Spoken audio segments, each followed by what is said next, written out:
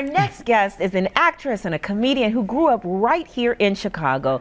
You may know Chantel, you know her from Night Court. Please welcome, for the first time to the show, Marsha Warfield. Hi.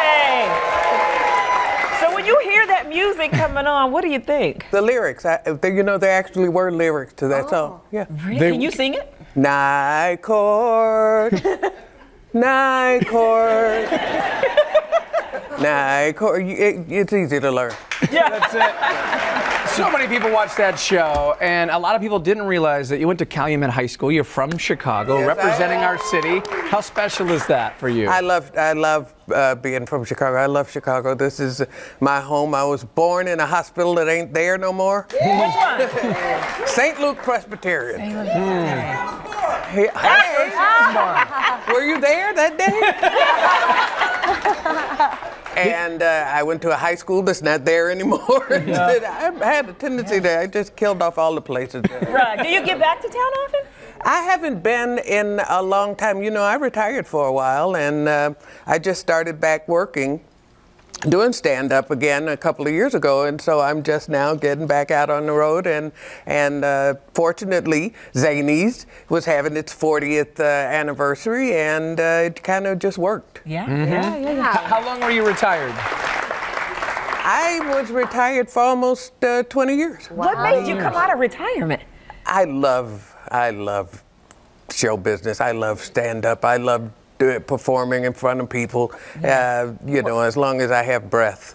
I think I'm going to keep on trying to do it. Marsha, did you come out of retirement because now you have so much good material to talk about in the current climate? Well, it helps, but I'm a whole different person than I was then.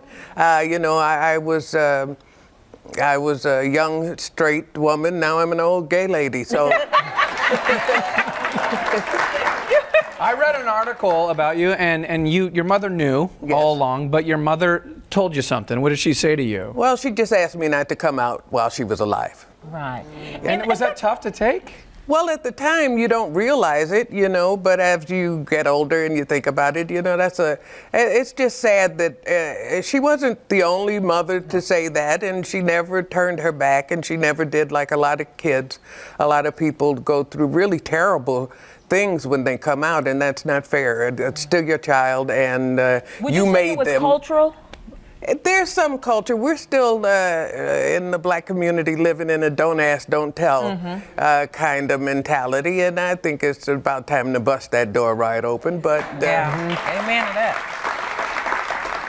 But I think as long as now I have the platform, I'm going to keep trying to push that envelope and push for that acceptance, and just, you know, love people. They're no different most of the time. Only when they're shedding 10 grams of skin in their nasty sheets. On the bed. That's the only time they're different than you. Well, you've worked with some iconic comedians, including Richard Pryor, and then this story happened today. Right. What was your reaction to that? Did you know? Because Richard apparently was open with his friends, that he kind of went both ways. Richard was open with everybody. I mean, he never pretended to be anything that he wasn't.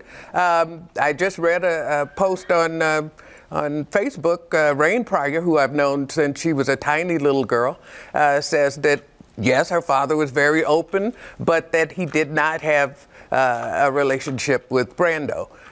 Whether he did or not, that I, you know, don't care. You know, I would like, if they did, I would like pictures. You want pictures? You want a picture book? You went from I don't care to I want pictures. How was it working with him? I mean, the king of comedy. Awesome. I mean, I was a kid. I was like 22, 23 years old, and just being in his orbit and learning from him. Look at that. Yeah, Richard Pryor show. And just being able to do that. We did no rehearsal for that. That was the first take on the first show in front of the audience, and we just made it up as we went along, and they loved it. What are you doing? Did you Would you say that he had a lot of influence on your comedy today? Oh, he had a lot of influence on comedy, period. Yeah, but Right. you in specific, did you take but- inspiration from him or somebody else? I took inspiration from everyone, but being able to learn from him, yes. I was just telling a friend that who was a big influence. Who? Della Reese. Oh, yeah, I could see that. Della was Reese. very strong. She was very funny.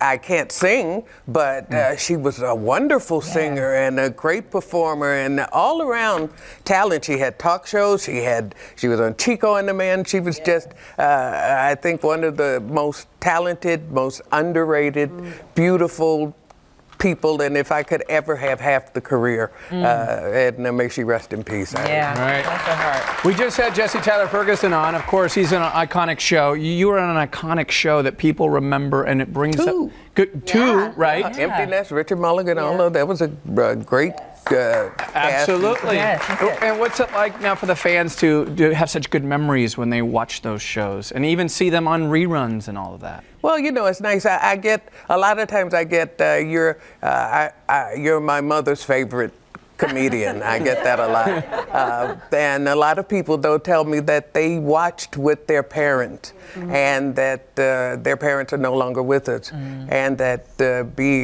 having that memory kind of warms them and comforts them, and that's a great compliment, great testament. And if I used to always say, I've had the kind of career that if I did have to retire, I got no kick coming. I got no complaints. I've been very blessed. Yeah. Thank you so much, Marsha. Yeah, we're lucky to have you here. Good luck at Zanies this weekend, too, by the way. Yes, Marsha will be performing at Zanies through the weekend. For ticket info, go to WindyCityLive.com. All right.